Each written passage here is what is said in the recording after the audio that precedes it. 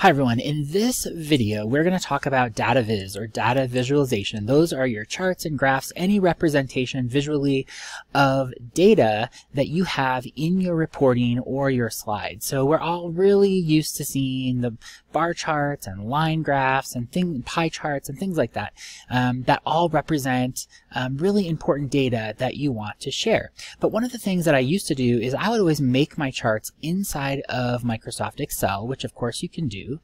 And then what I would do is I would spend a lot of time in Excel formatting them, making the colors perfect, making the size perfect, making sure all my text was good, and then I would copy that chart and paste it over here into my PowerPoint report. But the problem was that when I did that, the dimensions weren't always the same. Sometimes things got a little bit off, and I would have to spend more time editing my chart and formatting my chart in PowerPoint again. So I kind of did double duty. First I edited it in Excel, and then I put it into PowerPoint and I edit it again. But let me just tell you, you don't have to do that two-step process. You can just edit everything right inside PowerPoint. So PowerPoint has the exact same chart tools that Excel has. This is a stacked column chart, and you can see that when I click this chart up here, we get this chart design tab on the ribbon, and every single thing that you have here is the exact same chart design tools that you have in Excel. So you can go ahead and just change things like the fill color over here. Let's just change it to a nice bright blue, and then maybe I just want this bar to be a nice light gray. So you can do everything like that right inside of PowerPoint. You don't need to do it in Excel first and then do it in PowerPoint. The same chart design tools live in PowerPoint. So what if you didn't even have Excel at all? Let me show you how to build a chart right inside PowerPoint without even doing anything at all in Excel. So I just inserted a new blank page, and I'm going to zoom out a little bit just so I see the whole page here, and I'm just going to create a new chart. And what I'm going to do is I'm going to go to the Insert tab, and I'm going to click here on the Illustrations menu. There's this element that says Chart. I'm going to go ahead and click that, and a dialog box pops up with all the different chart types that I could possibly make. And I'm going to go ahead in here and just do a very simple column chart. But you could do a line chart, pie chart, horizontal bar chart. Actually, let's do this horizontal bar chart instead. So I'm going to go ahead here, and I'm going to select this. It kind of gives you a little preview of what it's going to look like, and I'm going to click that, and I'm going to click OK. And it puts a chart directly into my PowerPoint slide, but it also shows me the source data.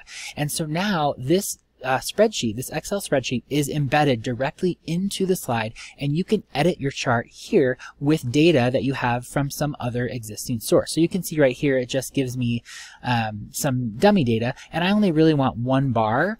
You can see this is a clustered bar chart, horizontal bar chart with 3 different sort of data series. I only want one series, so I'm going to go ahead just in Excel, and I'm going to highlight these 2 columns and right click, and I'm going to delete them.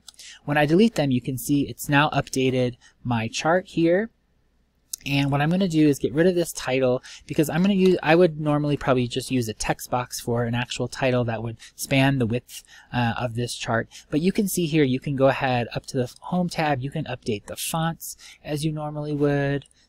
Might be a brand font here. You can also edit the dimensions of the chart, so maybe you want to fill the page with it. What if I want to add a category here? I'm going to actually increase the font on this to 15. I don't need a legend, so I'm just going to click this and I'm going to delete it.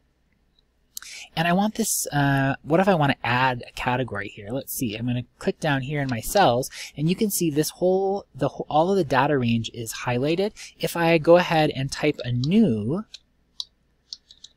category here, category 5, and then let's just say 4.2 will be my data. You can see it already adds that category directly to the chart that I'm making here. Now I could do some other tweaks. So I don't know what this scale is. I'm not working in counts here. I want to work in percentages. So what I'm going to do is in my spreadsheet, I'm just going to say I want this to be 25%, 30%, 45%, 55%, 65%. and you can see that the scale sort of automatically formats. If I wanted to format this scale differently, say I wanted to set the scale to 100%, I could actually go over here, click in the x-axis right here, so it's activated.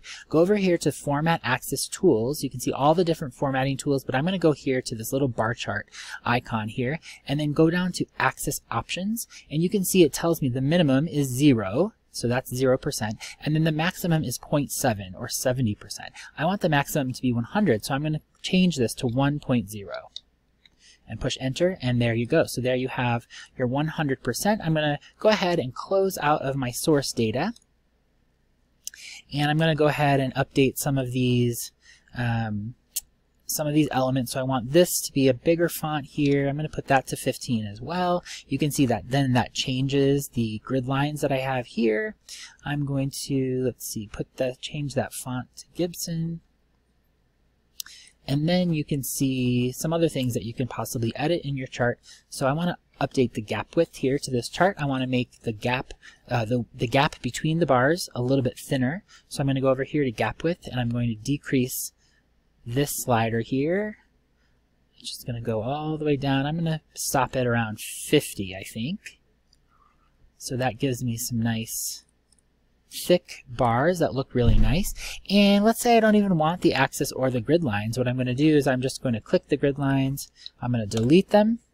The axis stays there, but I actually don't want that either. So I'm going to go ahead and click that and delete it.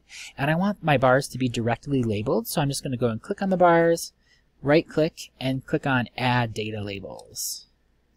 And then you can just update the font how you want to. I'm going to change my font to our brand font, which is Gibson, and you can see you have beautifully labeled bar chart here. There's infinite ways that you can really format charts like this, but you can do it right inside PowerPoint. But now what if I wanted to change the actual data, the actual source data? You can do that here too inside the slide, because remember that spreadsheet or that Excel sheet is kind of embedded directly into this slide. So all you need to do is highlight the chart, activate it, and I right click the chart, and then you go here to edit data, and you can, there's a couple options here, just edit data or edit data in Excel. Either one should really bring up the same workbook, but I'm just going to go ahead and say edit data in Excel, click that,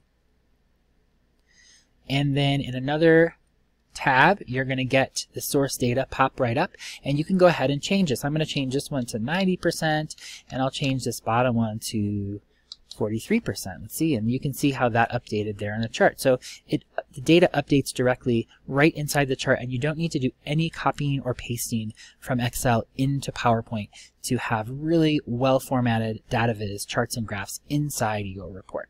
So I hope you liked this video. I hope you use this technique all the time. It will save you a lot of time. And stay tuned for the next video, which is going to be all about how you can use a kind of form of track changes for copy editing directly in PowerPoint and making comments to other people, which is really handy when you're sharing PowerPoints with different people in your organization or that you work with. All right, hope you have a wonderful night. Bye-bye.